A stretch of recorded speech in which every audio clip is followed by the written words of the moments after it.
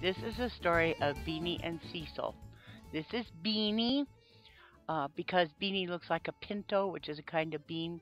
Pinto pony, which are white with either black, red, or brown spots. And look, Pinto's got a little heart right in the middle of his head. He and his brother Cecil were a stray cat, had her kittens, and brought them over to my yard for food because we have lots of food because I take good care of my animals. So then she left the kittens, and so Beanie and Cecil are living here. Um, I'm going to get them neutered so they can't make more kittens. I would like to catch her, but she's really mean. She beats up my cats, she beats up my dogs, and she even beat me up. Now this is Buster playing with Cecil.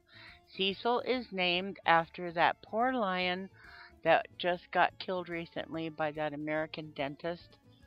He was a favorite pet. Well, he was just a friend lion. He was a wild lion, but so I named Cecil after Cecil the lion. So that's Beanie and Cecil and Buster. And thanks for watching. I'd hug you, but my arms don't bend. Beanie and